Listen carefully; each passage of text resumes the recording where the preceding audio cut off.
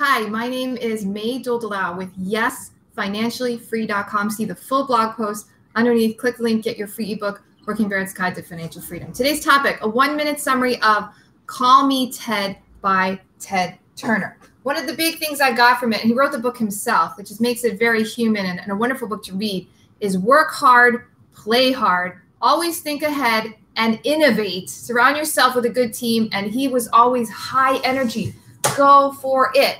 So he learned his hard work ethic from his dad, who then he ended up going to McCallie private school, got kicked out of Brown. He was kind of a rascal, but he was devastated when his dad committed suicide. He took over the dad's billboard business, which he had helped him with when he was a teenager.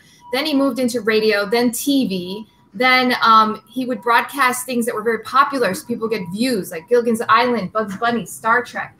He bought the Atlanta Braves and the Atlanta Hawks also to help him get views, all right? Created CNN, was pushed out with the Time Warner merger. And he married and divorced 3 times. His second wife did most of the work and raised his 5 children. Third wife, Jane Fonda, and they got divorced. He owns more land than most people, 1,910,555 acres across the United States, and he won a sailing competition at 39. And that is Call Me Ted by Ted Turner. Check out the link below. Aloha. Thank you.